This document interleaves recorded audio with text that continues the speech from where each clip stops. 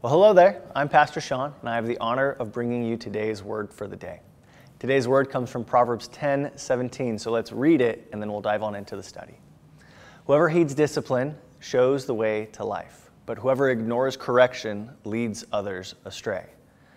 Okay, so most people that I've talked to, not everybody, but most people say they've gone through a period in their life where they rebelled.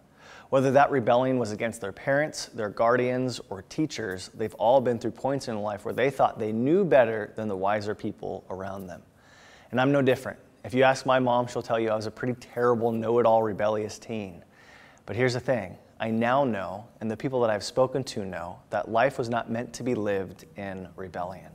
Which doesn't mean life needs to be boring, but you learn that joy doesn't come from doing things your way or even being against the grain of community.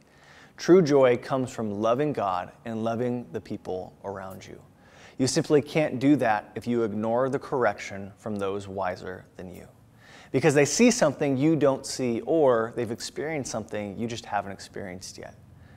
What I know is that there are a lot of teens who struggle with this concept of heeding discipline, and even some adults who just can't seem to wrap their head around it.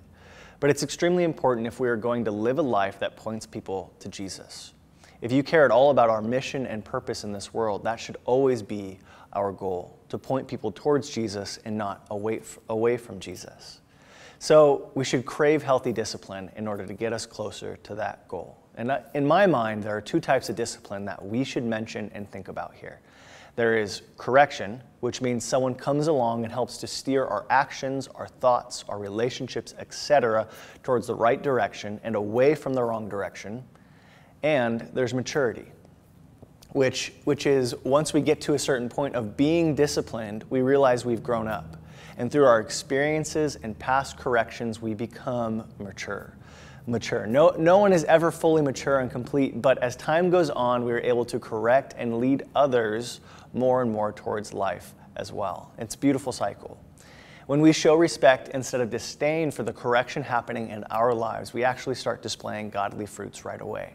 For example, it shows we have humility, that we're able to live in community with other people. It allows us to display Christ-like integrity.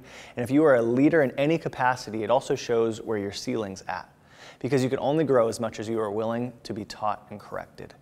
Our maturity that's built up out of correction helps us to become an example worthy of following for other Christians. And you know what? It all starts with a choice. If we've decided to follow Jesus for the rest of our lives, that means we live a life that will look forward to healthy discipline. Because when we act selfish, prideful, arrogant, or even combative to the rebuke of Jesus, we end up putting sin right back in control of our lives. Next time you struggle with any kind of discipline, consider how Jesus lived his life here on earth. He came down and was obedient to the Father's plans, obedient even to death. He never needed correction because he was perfect, but we're not perfect. We stray from the path of God. We stray from the path that God has for us all the time. And we need that correction to get us back on that right path towards life. Now here's one way you can look at it. Jesus has set up rebuke, correction, and discipline on all of our paths to help us and those around us, not to hurt us. So stop rejecting Jesus' help when it comes your way. May the discipline in your life bring you even closer to Jesus. So be blessed, Calvary, and I'll see you later.